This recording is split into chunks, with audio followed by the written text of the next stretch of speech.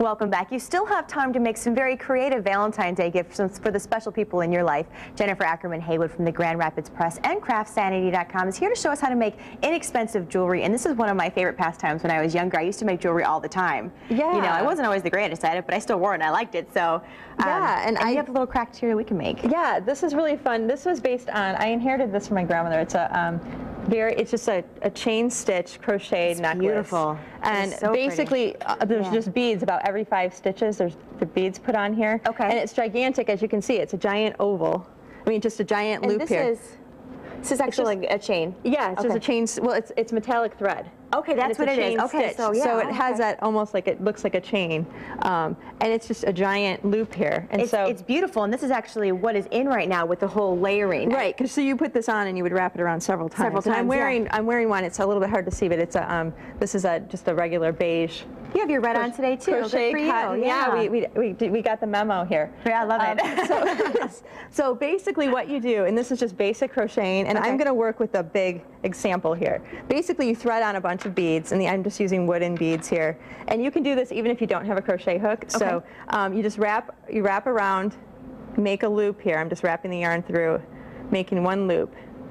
Okay. Okay. So you have your one loop, and then what you can do is just reach through and pull up another loop. Okay. And then you keep adjusting. And this is a great way to teach children how to crochet and just make do.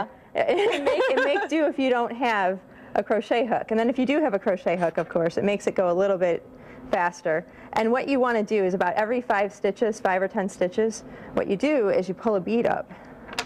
Pull a bead right up to the stitching here. Okay. And just secure it by stitching it in place. Okay, and obviously this is not as dainty or delicate or classy as wearing the smaller ones. Well, you gotta start off somewhere. But for kids, these are a little bit challenging because the stitches are so smaller. Small. Yeah. Yes. But as you can see, there's a bunch of different ways you can, what I like to do is work with beads that aren't. You can work with seed beads. You can work with larger beads. But I like to have a whole selection. If you can catch a sale here, and I'll hold these up a little bit. So you can see there's a whole bunch of different colors, sizes, shapes. You can mix them. On this one here, I threaded on a bunch of beads. These are really, I don't know if you can see that, guys. Kind of hard to. There we go. Yeah. So, and a bunch of different beads, and then I'm going about 10 stitches in between each bead over there.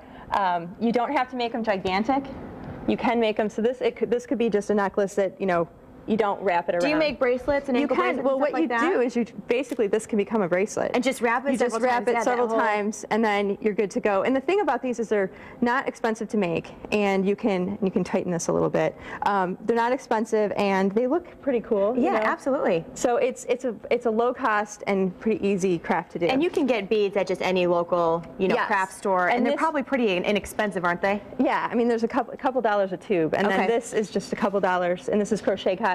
Comes in every color at all the major craft stores. Is this the kind of type that you recommend for this? I prefer it just because if you want to make the nice jewelry. Yeah. Because this really, I thought this was a chain. It looks like a chain, but it's not. It's metallic thread. Metallic thread, and so it's very simple. I love that. So yeah. Cool. How many of these have you made so far? Did you have a bunch at home? Like, do you wear it all the time? No, I actually just made some preparing for today. And does your daughter make these? Yeah, she makes them without beads though.